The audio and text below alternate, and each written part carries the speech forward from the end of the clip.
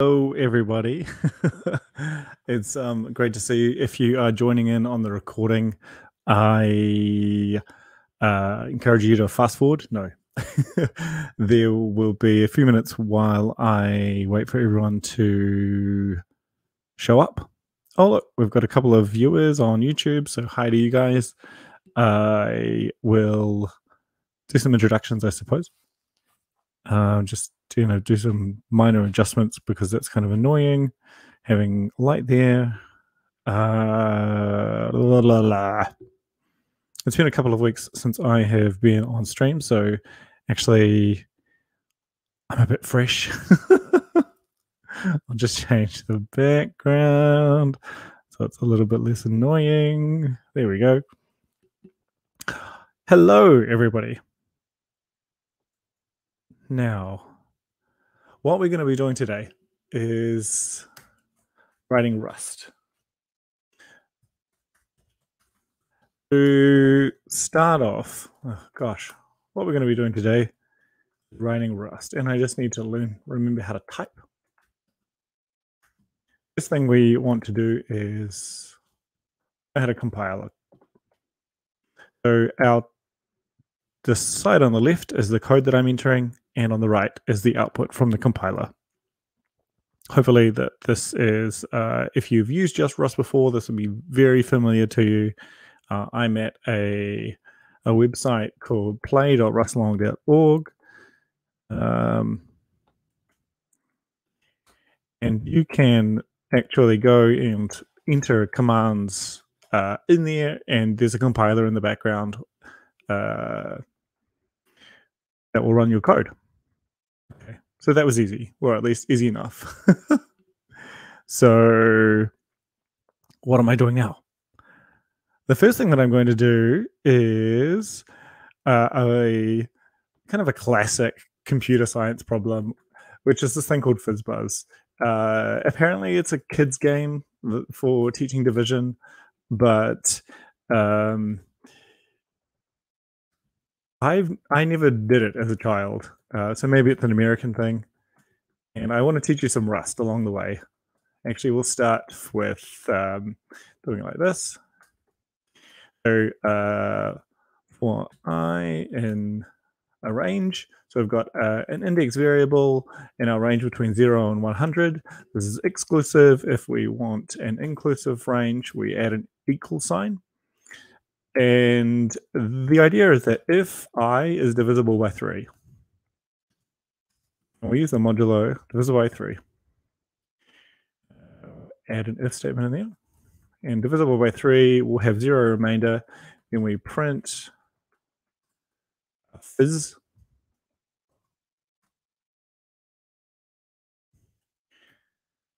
And if it is divisible by 5, then we print buzz. If it's divisible by 15, actually, I'm going to add, we'll want to print fizz and buzz.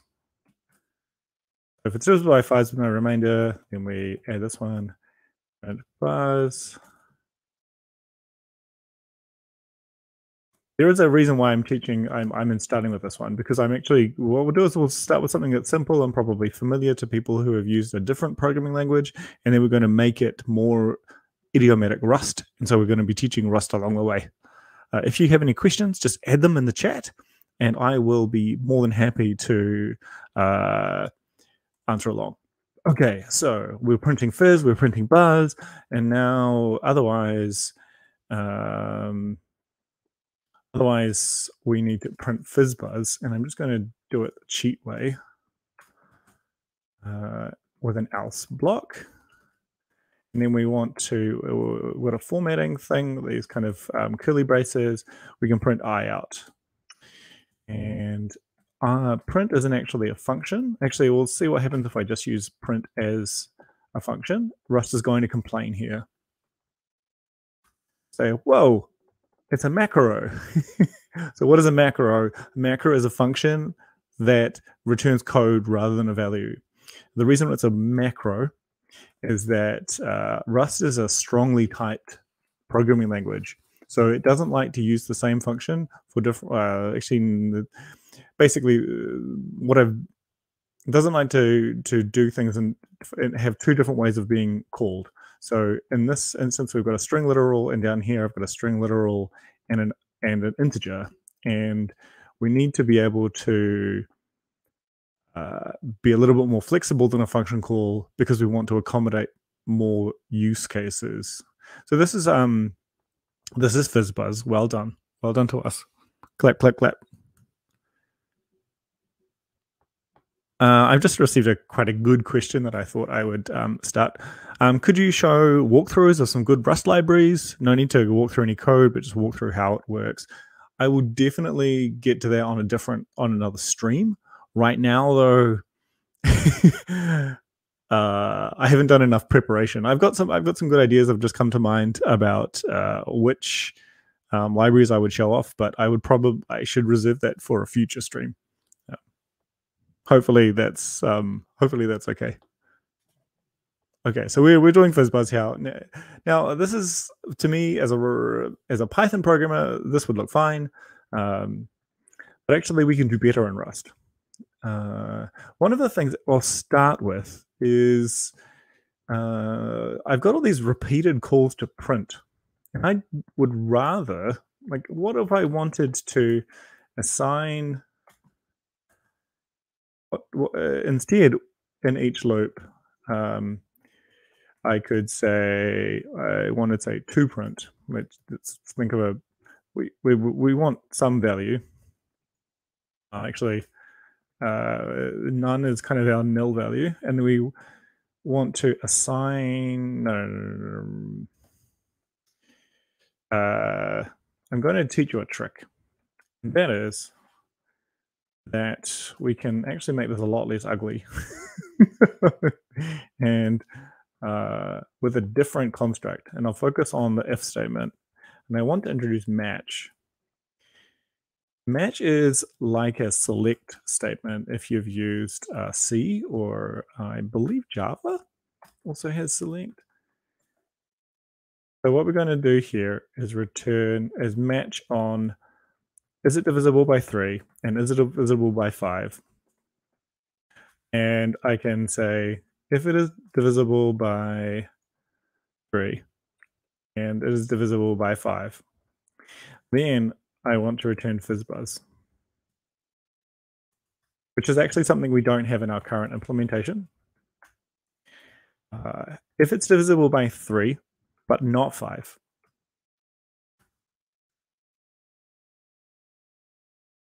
then we want to send back buzz. If it's divisible by 5 but not 3, then we want to return buzz. And if it's false on both, we can just use these underscores as placeholders. Then we need to do something a little bit weird, which is I need to convert the string. So this integer, we've got I, and we need to convert it to a string. So we'll see what happens if we integers have a toString method, which is handy because we want it to be turned into a string. And I've got something really neat to show you, which is that all of this stuff returns back to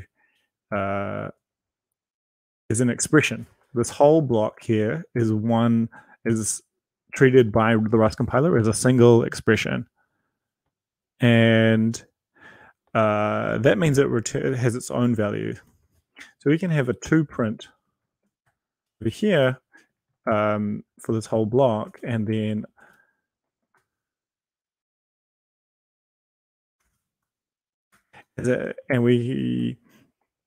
we've reduced a lot of the duplication, which I like. I appreciate that quite a lot. That we had 3, and now we've reduced repetition, and I think we've also simplified a lot of the logic. At least I prefer to see this style of code rather than lots of if-else's. I quite like the truth table approach. I believe this won't compile for a reason that's a little bit odd. And that reason is that we've got two types of text types. We've got ampersand stir, which is known as a string slice. So whenever you see an ampersand in a Rust type, that is a reference to little case str, stir. So and another way of it talking about a reference to something of multiple values, like an array or a string, is to call it a slice. So we take a slice of stir values, and that's actually distinct from string. There are technical reasons why that's the case, but what has happened here is that these top three are of a different type to the last the last case, and Rust is very pedantic about its types, and so we've been given an instruction. Why don't you cast your string into a slice by providing it an ampersand? We'll do that. And then we get a different problem, which is around lifetimes. So the problem that we face is that we're creating temporary strings here on line 7. But every time that we go through the loop from 0 to 100, the temporary values, the strings that we're creating, get lost. And the compiler isn't really smart enough to know that printing something out means we don't care about it anymore.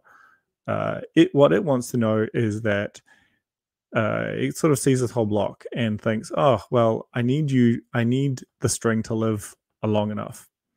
And so this reference will only live as long as I'll say like line 8, basically. So that's not really enough. One way around this is we can kind of do the reverse, which is send them all to strings.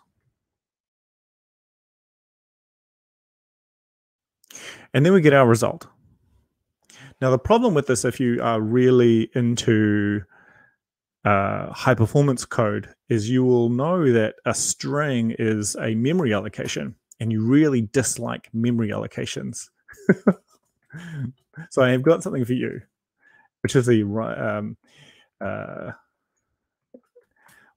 we could just print straight away. We could actually use this print thing in here. But there's another trick. Let's say that we want to create a. So let's say we'll do it a different way. There's a common approach is to kind of have a temporary string that like a temp, we'll just call it temp, and we want to push to it or like grow it over time.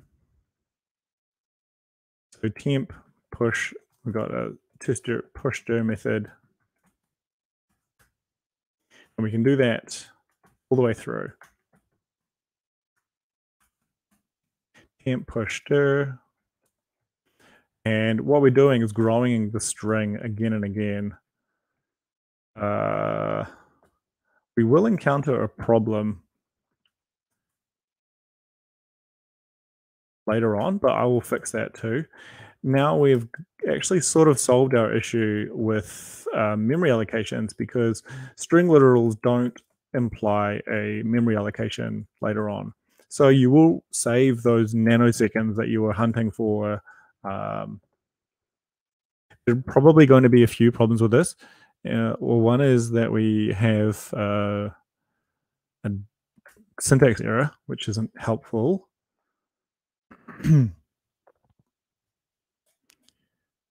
What have I done wrong?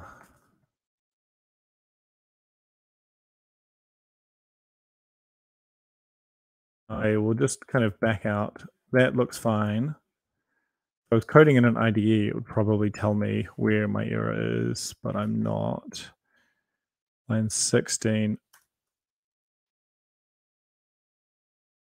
I think that... I missed one here.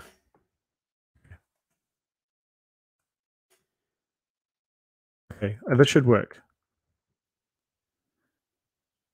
And line 12 ends with 2 closing parens. Oh, that's actually okay, because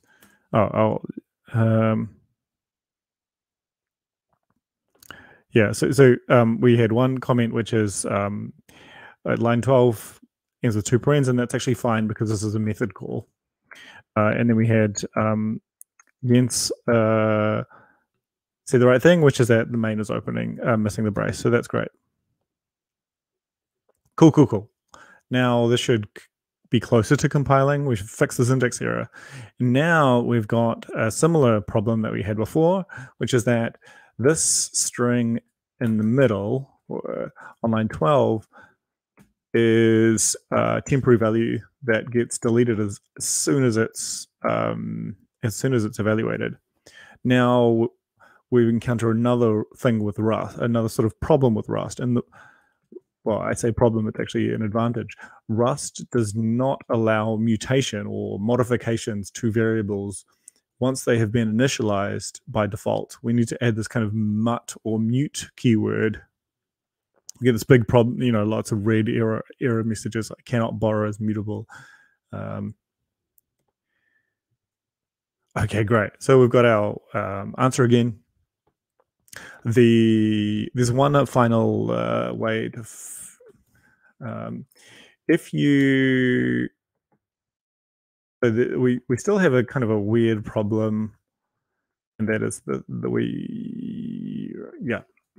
I will just show this because I think it's actually in the format. Rust has a notion of this thing.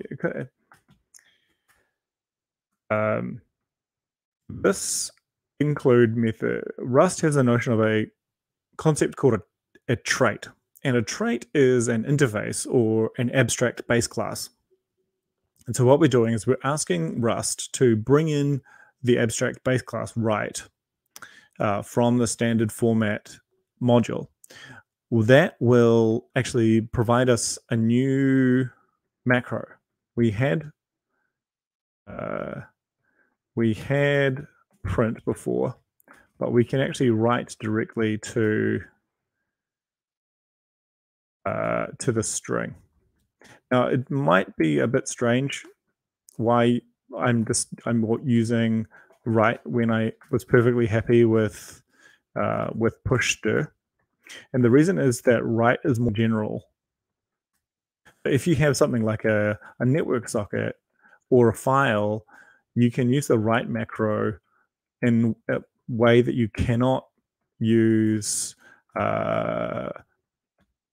pushdir, because although the string type has a pushdir method, some of those other types do not. Now I wonder if this will work. I think that I don't need to cast I as a string anymore. So what we're seeing here with Rust, oh no, consider using a semicolon. Okay, I'll do that. Okay, I need to change the result of main now.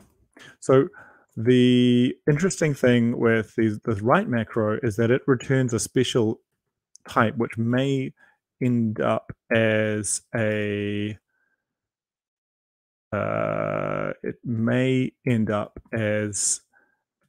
error. So Rust does not have exceptions.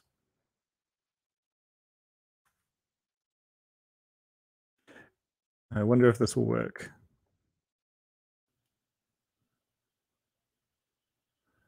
Implicit return. Oh, I see. I need to. There's a couple of things that I can do. One is that I can add this question mark operator, which will say, actually, no, this won't help. What it wants is me to say, okay, and then put this little, these two brackets or two parentheses, which is designated as kind of the nothing type, or we call it, another word for it is the unit type. It only represents itself. So now we suddenly have our program again, which is great. So I'll just talk a little bit about this question mark. Like, what on earth is it?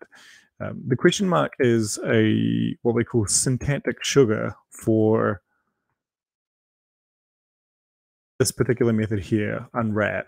So write returns a result, and it happens to be, and when it's okay, we get this kind of unit thing.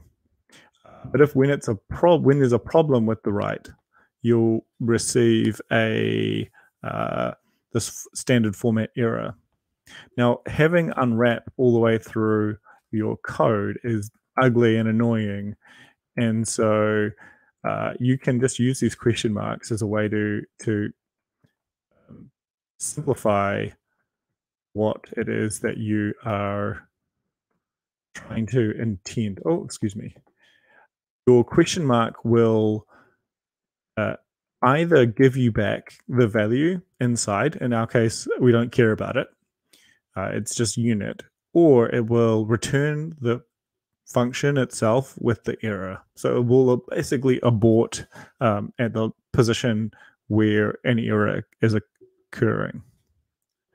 Okay, cool. I think we have done we've done FizzBuzz a few times. Who would like to do a different example? Here's a fun one. Okay, what we want to do is parse an HTTP color code. I will change my main again. We'll start from nothing. Feel free to ask any questions in the chat. If you have any comments, please just add them. I'll run this one very quickly to clear our screen, and then I will explain the problem and we'll carry on.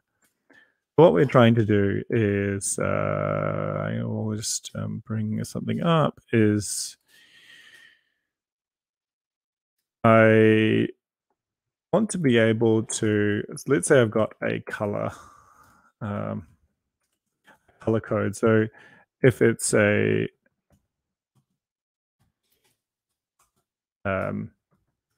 if you've used HTML before, you probably would have seen things like this. And these 6 characters represent 3 numbers. They represent a red channel, so red, blue, and a green. And I'll just use RGB. And what we're trying to do is convert this text, or like the string, we want to convert it to an actual type. So I'm just going to create a type, and the red channel will be a U8, which is an unsigned 8-bit integer or a single byte. Blue channel, I'll use 4 words just in case people haven't seen RGB color before. And U8. So we've got 3 bytes. And so what we want to do is kind of like wave our magic wand and convert these 6 characters to our struct. So like, what do we do? There's a lot of ways to kind of solve this, but I'm going to do it the hard way. I think I want to introduce another trait. And the other trait that I want to introduce is from stir. So I have got what we call the stud module standard, from standard string from stir. We'll bring that up actually, because that's useful to know what this refers to. So if I go to doc.rustlang.org and I go through to the standard library, the stud modules are what we need. I'm just going to search for them. So the thing that we're trying to implement, or we're just brought into our scope, is from stir. So what the heck is that? Standard stir from stir. That looks familiar. Okay. Parse a value from a string. From stir's from stir method is often used implicitly through stir's parse method. Oh gosh. Okay. So we go into here. We need to like look at parse. Like what the heck? Parses the string into another type. So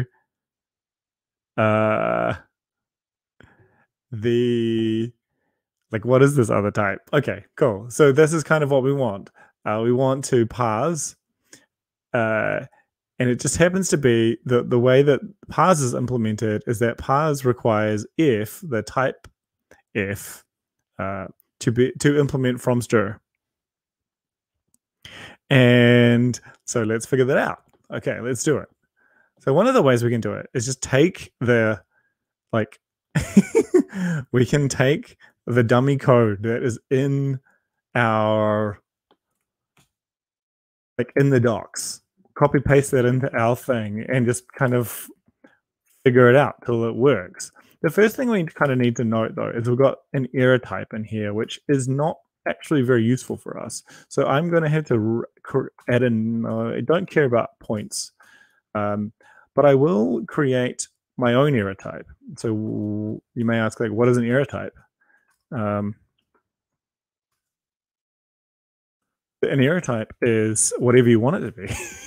And it sounds a bit silly, but actually what I mean is you can designate any type as your error type. We're going to be creating a color parse error. I can be more specific. I'm just going to not be specific at all, and we'll just change that. So I've got from stir for point. We want to change that to from stir for RGB. And then, oh, by the way, I've just seen it has to go. It's really cool to hang out. And yay, Rust! I hope people have been enjoying the stream so far. And what am I doing? Okay, color parse error. I'm parsing more, and I'll just get rid of basically all of this. So what I want to be able to do, I've got result, and you can see here that the documentation just uses parsing for numbers using parse itself, which is interesting. We're going to copy some of that. I'll start though by just saying RGB. My red channel is going to be 0, blue 0, green. Just to show what, so we're just going to have 0, 0, 0, or maybe 1, 2, 3. 1, 2, 3 is a tiny bit more interesting. Not a particularly interesting color. But hopefully I can demonstrate what's actually happening. So all we want is I just want a raw color, and my color is going to be raw color dot parse. Now we can't. I'm just going to add one more thing, which is like I'm going to derive debug. Debug will enable me to print kind of like print colors to this, or like print this RGB type to the screen. So I can print out with print line, and I need to use kind of this funky syntax with a question mark in there. And the other thing I'll need to do is unwrap, because I'm actually inside a parse return the result, and I want to get the thing that's outside of the result. So instead of talking about the OK, I want the RGB. Unwrap will take a result and pull out whatever is inside it. So let's see if this compiles. We've got some unused things, okay, that we don't care about. I'll get rid of that. Doesn't compile. The problem is that parse is what we call too general. So let's be like, okay, so parse is saying, I want to know what it is. Oh, yeah. Yeah, so just a comment around unwrap is that if there is an error, it will also blow up. So don't use unwrap in production code is kind of the guideline. Right, so we want to parse. What are we parsing? We want to parse into RGB. But the way we do this is with kind of this like quite neat little syntax with 2 colons and then angle brackets and then the type that we wish to parse into. This is one of the ways we wish to do it. Oh, does not satisfy parse color debug. Cannot call the result RGB color. Oh, okay. So this is saying that you can't possibly wish to print me out because your error type does not know how to print itself out. Which, fine. Thanks, Rust. We'll try and figure. Okay, we've got one more. We got one more compile error, and that is because we ignore the input. But actually, if you look at the bottom, we've actually figured out what we wanted. So let's fix the compiler errors. There we go. We've got them gone. We're like, yay! By the way, if anyone wants to follow along, I can share the link. I should actually. So there's the link for where I am right now. If you'd like the link for any of the other spots, just let me know when we in the comments, and I will. I'll post another link. Great. Okay. Now we need to actually do the work. Sadly. So the first thing that I want to introduce, the next thing that I wish to introduce is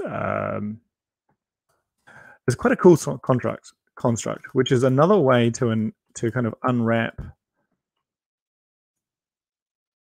things.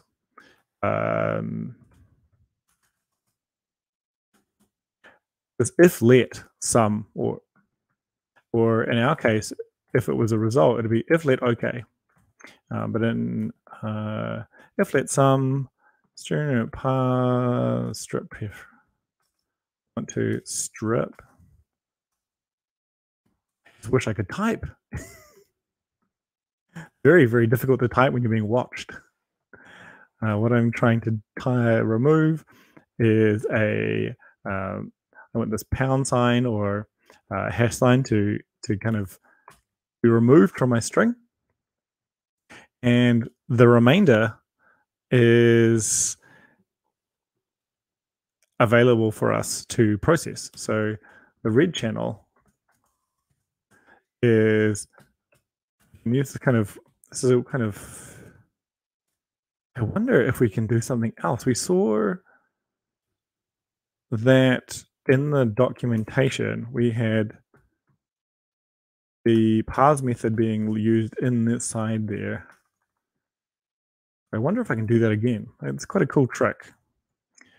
And instead of this syntax here, I'll use it in both places. It's sort of equivalent to adding the type annotation or type on the left.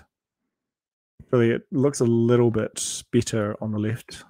I'll see if this compiles, because it does. This is interesting. It's actually really a little bit. Oh, it does. Okay, this is cool. This is a very elegant way of doing it. It's actually better than it's a little bit better than I've got my scripted like my cheat sheet, and maybe I'll show people what my cheat sheet is after this.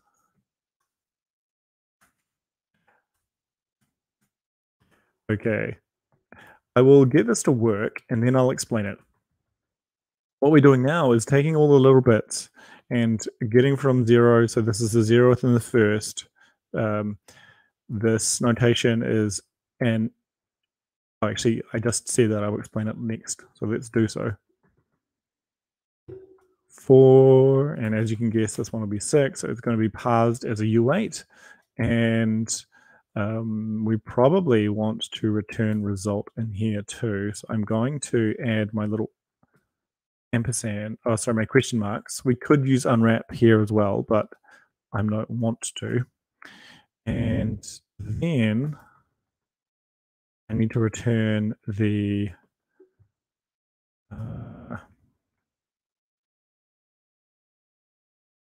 I need to return a struct, not just a struct, but the color itself, and that also needs to be be inside an OK, because from stir return the result. a result of self.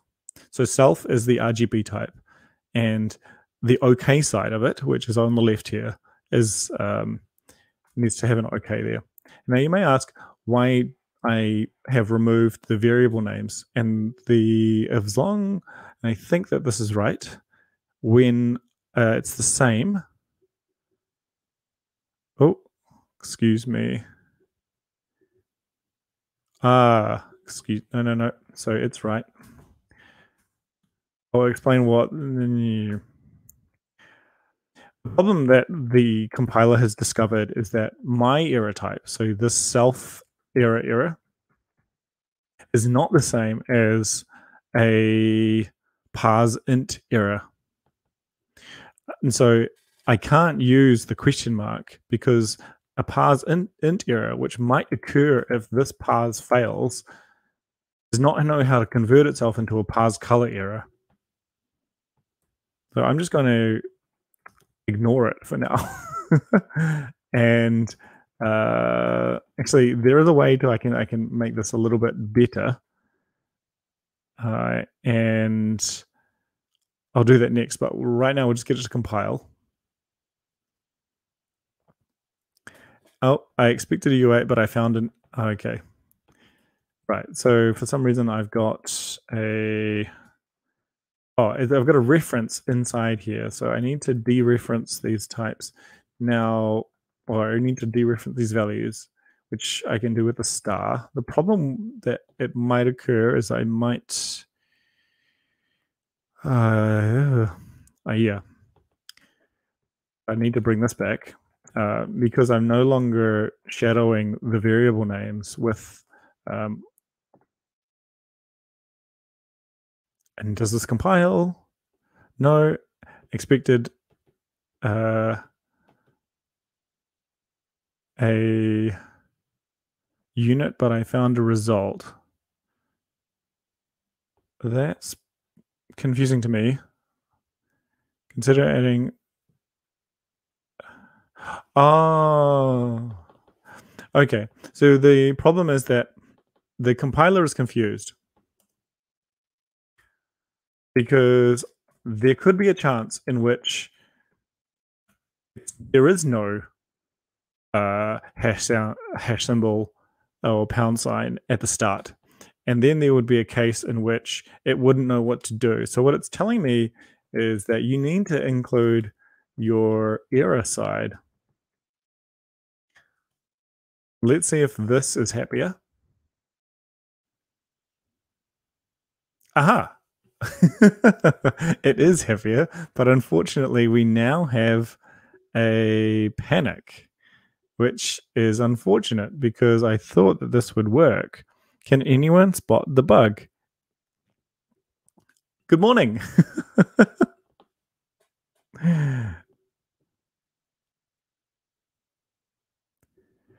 Oh, I like it.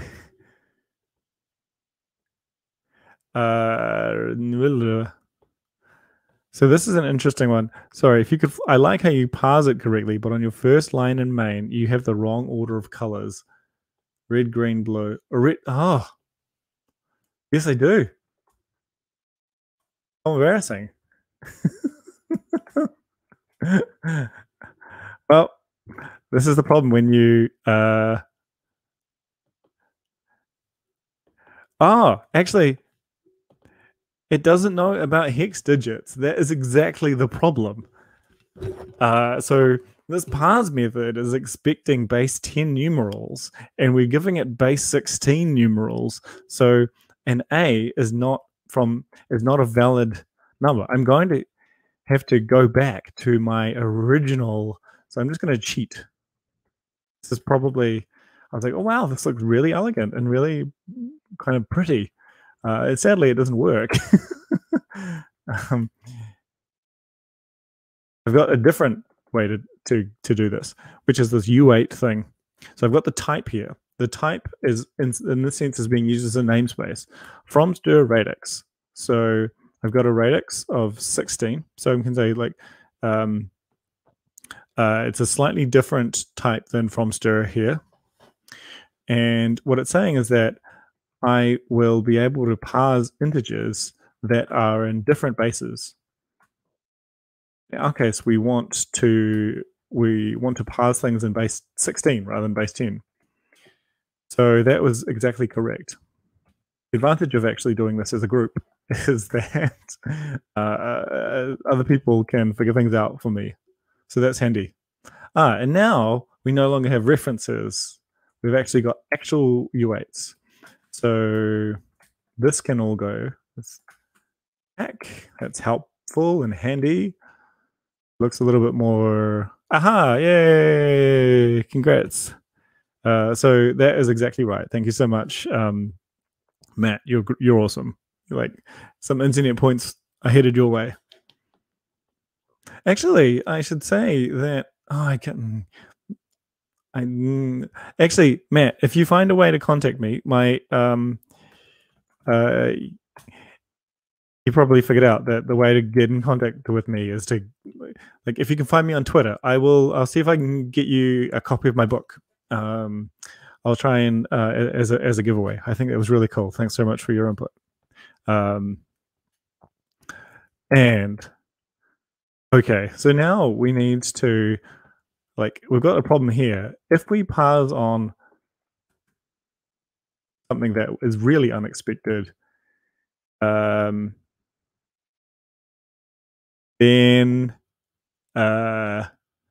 we blow up. Now, why do we blow up? That's because we've got this unwrap thing. The downside of unwrap, which has been mentioned one or two times before, is that we kind of just panic, which is we crash without any error message, which is not particularly user friendly. So I'm going to introduce another concept, which is that we've got this or else method. So U8 from stir radix or radix returns a result, and we can say that when the error happens, which happens to come through, we're just going to ignore whatever the parsing method says, and we're going to return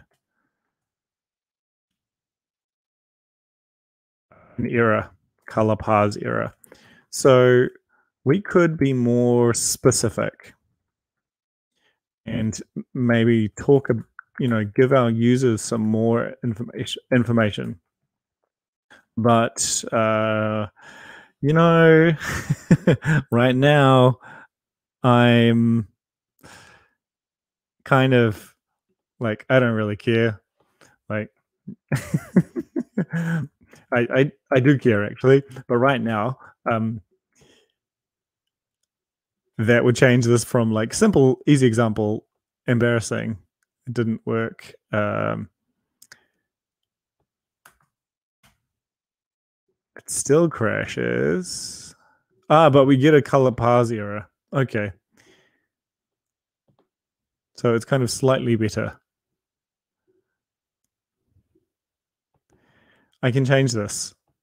I can make it like now people are.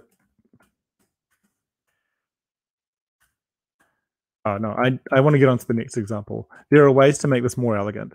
If you would like to learn about error handling in Rust, the best place to look is the Anyhow crate, I think, or Anyhow. So the Anyhow crate is here. And go to the latest version. It's been updated since and it provides a very, very good way to deal with errors. It requires a little bit of extra knowledge about what Rust is, because it requires this thing like trait object. Like, what the heck is a trait object? It's actually easier than you expect. A trait object is just something that's kind of like dynamically typed. It's a little bit of dynamically typed stuff inside Rust. It's kind of like a cheat code or something. Let's do another example. We've done our HTTP. We can parse our hex codes. We can like parse CSS. One kind of thing that I'm clearing the screen now. I'm just thinking, if you would, if you'd like, I could try and do something. If you've got a problem that you'd like me to solve, I've got some time available, so maybe I can ask people, if you'd like. What I'm offering. You give me a challenge, and I'm going to try and see if I can do it in Rust. I don't know if this is a useful thing for me to do, but we'll see I'll see where I get to. So feel free to ask in the comments or whatever.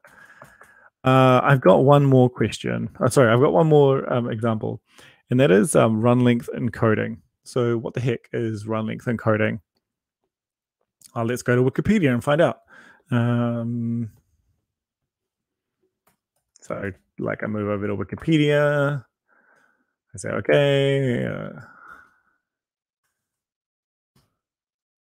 run length encoding. And I get this thing about this article about CompuServe, which is like an old internet provider. But the cool thing is that it's actually used for Conway's Game of Life. It's a very, very simple compression algorithm. It's also used in other bits and pieces as well, often for graphics. Now, how do we compress? We've got a function, compress, and we take in this text as input, and we're just going to say it's a string, and then we want to return some string as output. You'll notice that they are different types. So I'm going to add something that's a little bit more complicated, but because you're all enthusiastic Rust learners, here's a trick for being able to accept either a string or a str or any type that is able to turn itself into a string slice. And text, and then as ref. Now our type text is doesn't matter what it came in as. Ampersand stir, by the way, the difference between ampersand stir and string is that it's kind of technical and annoying. A string is an owned value in the Rust world. A string can kind of live anywhere, and all you have locally is a reference to that data, but you don't have full control over it. A string is kind of something that you fully own, and in fact, when your own scope, when you, and I say you're the compress function, when the compress function goes out of scope and there was a string in the middle here, the string would also get deleted. Now, because we're returning a string, the string will be deleted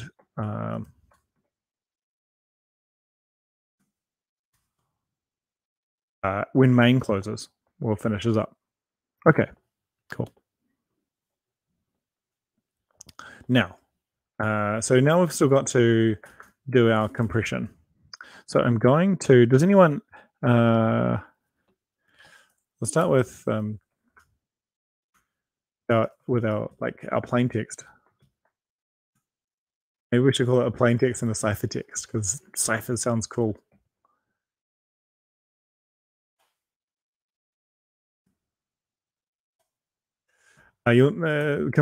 What we're looking for in the compression algorithm is that strings of exactly the same value compress to the same, compress very well. So see, that was the wrong thing to do. Up here. Okay, so what have I got now? I'm just looking for my thing. Sorry.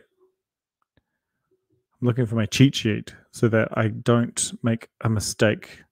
I've done this before. I've got it. But I also... Oh, that's the other one.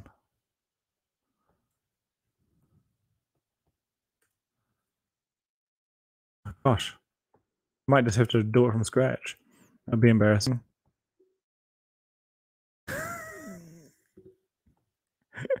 I'm really annoyed because I uh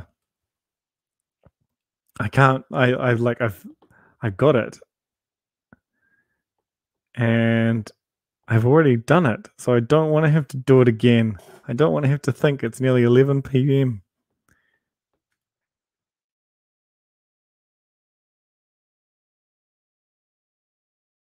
By the way, I'm in New Zealand. It is 11 p.m. here. I've just ugh.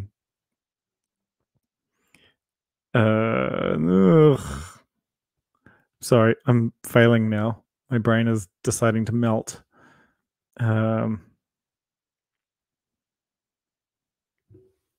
Okay, and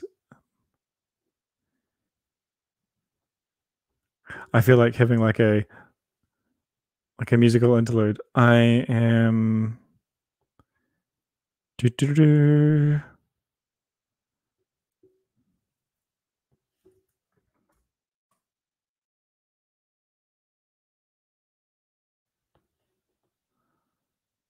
I want to. Sorry, everyone. I feel like.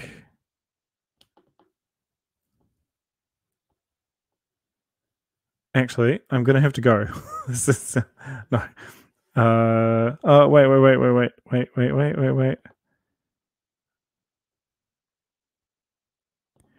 Ah, I found it.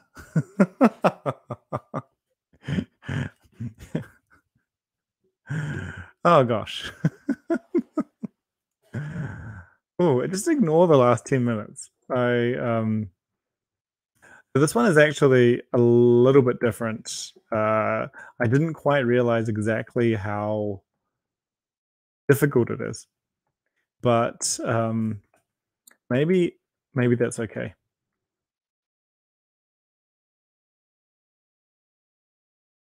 We'll do this bit by bit. I have. I wish I had an actual text editor.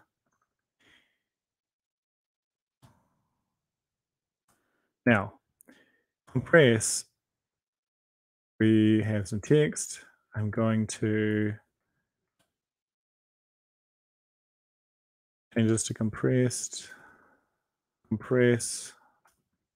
I had my text. This is all going to be the same, except that my variable name has changed from text to s.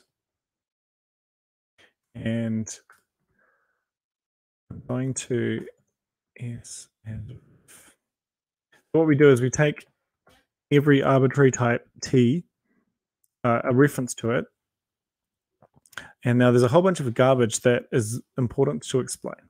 So I'll just prove that this works, and then debug it if it doesn't, because it's bound to fail. Oh, I need to print it out at the end, otherwise it doesn't make much sense.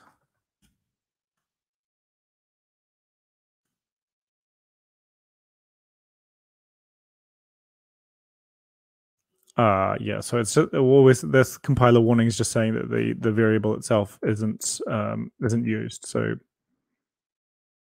and just to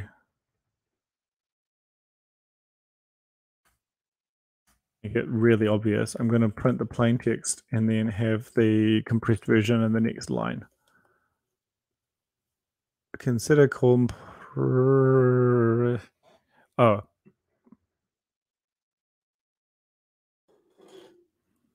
Use the actual variable. Okay, so here's the original and here is our output. Now I have also got an extra guard. That is, if we hit 9, we pause. So if I add extra B's, we'll actually go again. And this means that I won't be ambiguous, because if I had a problem if I wanted to encode numbers, it becomes really unclear if I'm talking about a number or a digit, if I decided to have numbers in there as well.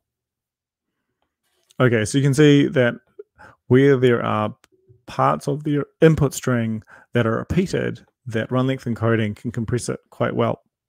With just quite a simple algorithm. So with 26 lines, we've actually kind of reduced 40% of the original string length.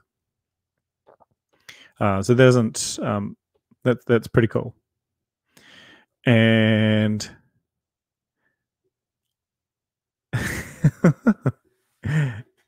and oh, I just had a question, like, which OS are you using? I'm on Linux, so I run Ubuntu. And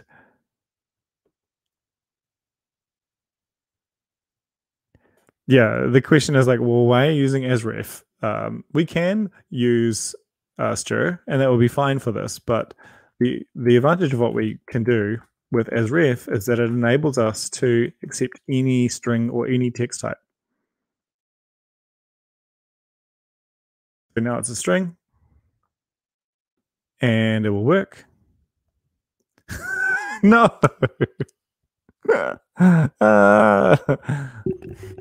What? This function takes 0 arguments and 1 was applied. Oh, I know. The constructed, like the new method does not take a string like as an input. I need to call toString or whatever. That was embarrassing. That was really embarrassing. And now it's saying that I've got a move value, and I want to use it twice. So what is happening there is that because it's now a string, we talked about strings being owned. The value is being passed in to the compress. And so at the end of compress on line 26, the actual original string gets deleted. So to avoid that, we actually need to pass a reference to the string. And which actually, as it happens, turns into the same. It turns into exactly the same type, but just to prove a point, I will add another text type, which is this thing called a cow, which is a copy on write. It can either be owned or borrowed.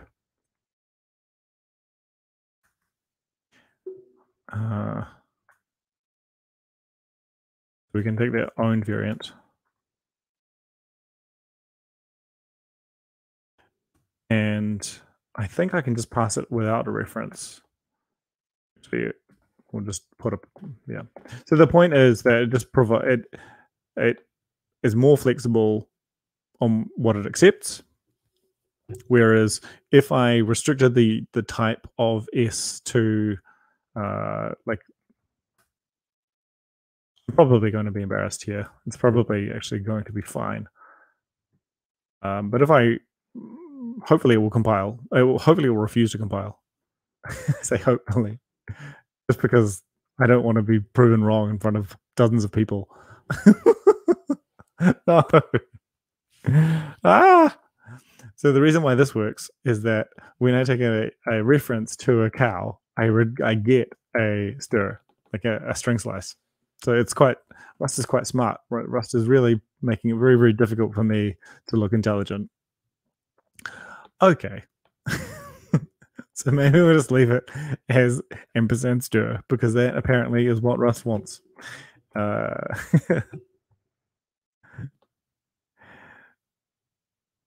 Yeah, and so the question was instead as so there's the comment that I looked quite silly because I was calling string new and I had a compiler error. That looked kind of annoying, and but actually you probably can call from, and I'll just silence this this error or warning. So I can actually create. There is a constructor of string that takes a value, and since I'm actually taking a string from a strings, let's get back to run length encoding, shall we?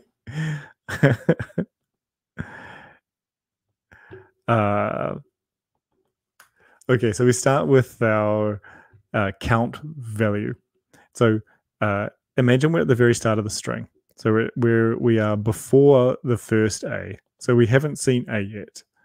Now, at that point, we have no values so we've got, and then we've also got no previous value. I'm going to allocate an output string and we'll say that the string length will optimistically say it will be 50% as long as the original. This temporary or this mutable value here is not necessary. I could call the chars method into the input directly. So what it's saying is, and let's see if this works. We just made one change. I was playing around with the code, and so I had it as its own value, but that's probably not important. Oh, and we got a timeout with the playground. So apparently the playground is being attacked, like a denial of service attack, which is perfect for a live stream. That's exactly what you want. And it got killed again. So I wonder if actually that was important. Probably not. I'm still convinced. Oh, maybe. That's weird. Wait, I know why. I need to create the iterator and then call next on the iterator itself. So what I was doing was calling schars and then calling next on the very first element. And so it was doing this an infinite number of times.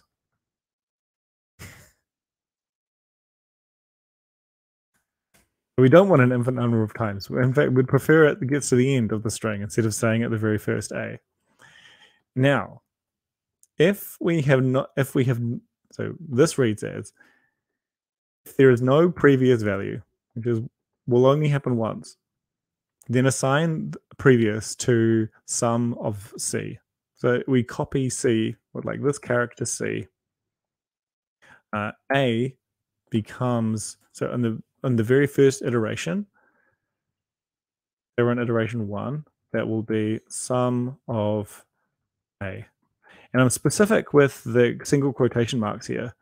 Rust, the character type, is distinct from the string type. A character type is actually encoded differently. It's 4 bytes long. And represented in string literal or in literals with a single byte, whereas strings or string slices have a double quotation mark. Okay, so this is an iteration 1. We become A, or previous becomes A. Now, what we do is say that if you unwrap, so at this point we know we can guarantee that previous will always be sum, because if it is none, it's been replaced. If it doesn't, if it's a different character, so in this case it will only be true at this B point here, or we have reached 9, then add another value. So now we push string into encoded. It's actually possible for us to avoid, if you know about the format macro, this actually creates a temporary string, which we can eliminate, but I will skip ahead to that soon. We've got count there as 0. Oh, and now we reset the count. Previous becomes the current value or the current character that we're iterating through, and then we increment C. So, we increment count. When we get to the end, so we're at the very last C. At the very last C, we have a problem, and that is we've still got a character left, and we've still got previous and count. Count is still valid, and previous is valid. I've got this nested block here, which actually protects from an empty string being passed in. So I'll just show what I mean. If there's nothing, if there's no input, we receive no output. If there isn't that block,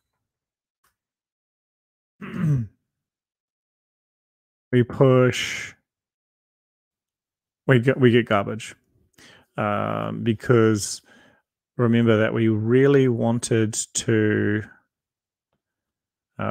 for previous to be we wanted the inside of previous, and what we now have is an option. So we'll say, okay, we'll fix that then. We'll follow the compiler's advice, and then we get 0 none, which is not run length encoded. Okay, so that's a demonstration of why I've got this little block at the end. Hopefully, so I said hopefully that solves our problem. I did say that I can remove a temporary here. And I want to do that with use standard format. So I'm bringing in the write trait from the standard format module or stud format. And that when I bring that trait into local scope, I now have access to a write macro, which looks a lot like format, except it doesn't return a string. And it doesn't push, it writes directly to something that's writable. And strings are writable. I think that's right. Let's check. No. It's unhappy with me. Why is it unhappy? Probably because I've introduced a syntax error. Maybe it's one of these. Great. Okay, cool. Now I've got a different problem, which is that write returns a result. So I need to unwrap that also. It's a bit yucky. It's not really what we should be doing, but we know that we're writing to a string. We're not actually writing to like a network socket or a file. So we're not going to receive an IO problem. And so it's not a concern that we need to worry about. So we are very confident that the writing will succeed. There could be a possibility that there won't be enough memory, and this one doesn't need to be unwrapped because we've already unwrapped it.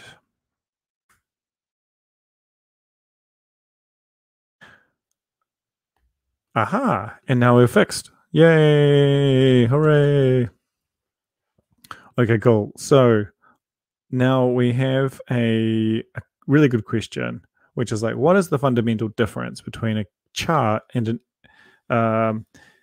this ampersand stir thing, as both takes a maximum of 4 bytes for each car? Okay, so this is another way of answering the question. So, so we want we got a string, and that is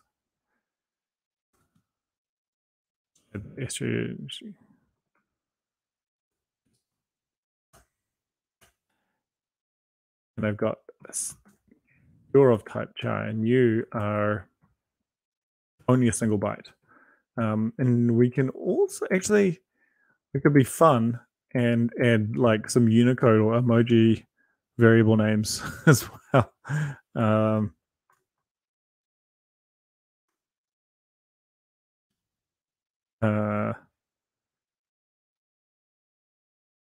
Anyway, let's not bother right now because I don't have them on my. Anyway, so like, what is the difference? There's actually a couple of others that I may as well talk about as well.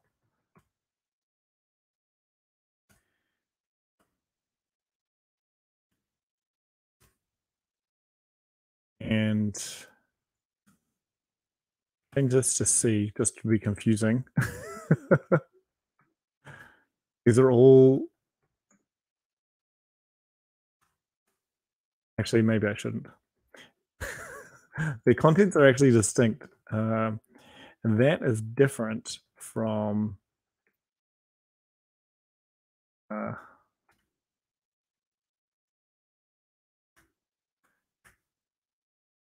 slice, byte,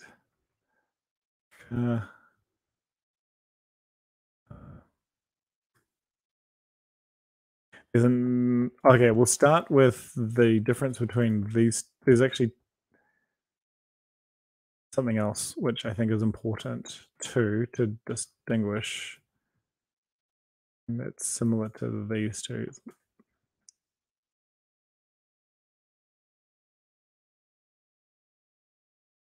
And I can add R as well. In fact, there's a couple of others. There are a couple of other literals that are useful to know. The original question, though, which is up on the screen, is like, what is the difference between these two types?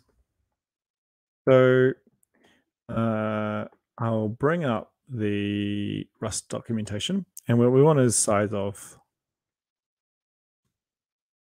I think, extended memory size of. And actually, here's a good chart. It says char is always 4. Now, but a string is 1 to 4 because so this is, I'll just actually would do it. Use standard memory size of.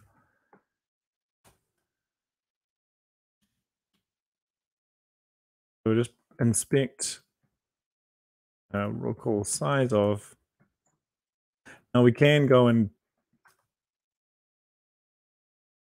pull the type ourselves, but I'm just going to, like, we can use reflection to like introspect C, but I'm not going to because I can't be bothered right now. I've got 4, so that's handy. Now, what does it do when I have a string slice?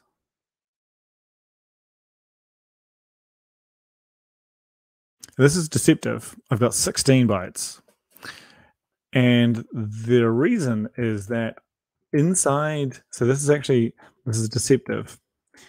So what this size here is that an ampersand stir is, let's just call this struct string slice.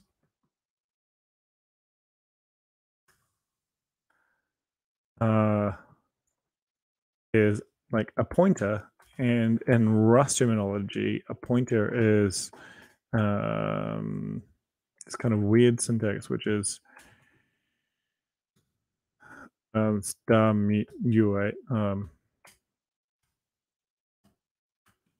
It's kind of like a raw pointer. Like all of these things are one type, and and then I've got length, which is a U size, which happens to be U size is the size of a pointer. So the size of the pointer in a 64-bit CPU is 8 bytes.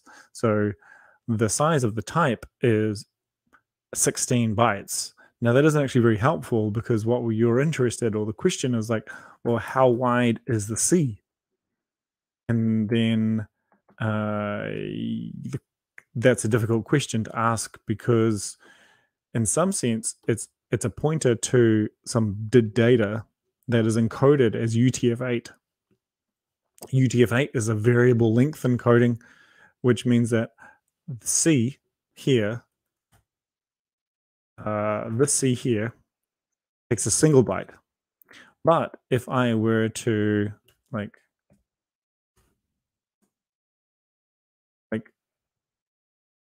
find a different Unicode value and like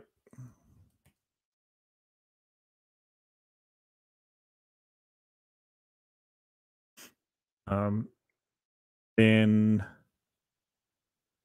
it turns out that this one is longer than than like a single byte. It is 4 bytes. Now, how do I copy? This is silly. shouldn't. Oh, I just. Here we go.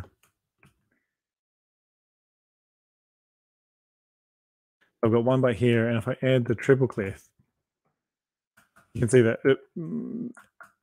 that the browser has been a bit confused because actually it's quite wide, and so it's given it enough space for several bytes. And but it turns out that our output won't change. It was to get 4 and 16. I'll need to look up how to go and to iterate through each character or each Unicode code point and find their lengths. That's a bit annoying to do. And I'll just actually pause there because I've just hit 11:15 at night, and it's probably time for me to go to bed. It's been really fun hanging out, and I've really, really enjoyed the chat, and I've really enjoyed people's discussion. But I'm gonna go. Yeah, again, it's been really fun hanging out, and I really encourage you to like click follow and subscribe. And if you're interested in the code, I can put links online. Just follow me on Twitter or what have you, or ask a question in the comments, and I'll come back later tomorrow or sometime this weekend and send those links around. But I should go to bed. It's nearly 11:20 at night. So it's been really cool. And I shall see you again later. Bye-bye.